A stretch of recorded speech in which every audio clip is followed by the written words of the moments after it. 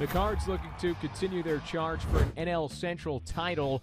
Shelby Miller looking for his 15th win, and this is rookie season. First inning, men on the corners. Bryce Harper hits one to left field. Matt Holliday trying to make the slide and grab, not happening. Goes for a single for Harper. Denard Span comes in, and the Nationals take a 1-0 lead. Cards come back, tied up at 1 as we pick it up in the fourth. Miller strikes out Wilson Ramos on the foul tip. Then Jordan Zimmerman going for his 20th win on the season in the bottom of the inning, facing Yadier Molina with 2 on in scoring position. Up the middle, base hit. 1 run is in. Here comes Adams. Span's throw is there, but not in time. Yadi delivers. Back to the bag safely. Cardinals on top. It's 3-1.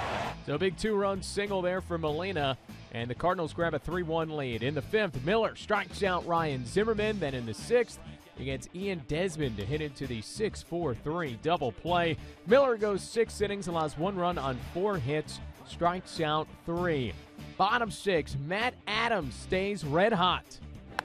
Adams out to deep right field. At the track, at the wall. Goodbye. He's done it again. On a 1-2 delivery, he parks it into the bullpen. 4-1 St. Louis. That will be your final score. Adams now with 8 home runs in the month of September, 17 overall. And with the win, the Cards' magic number to clinch the NL Central title is down to 1.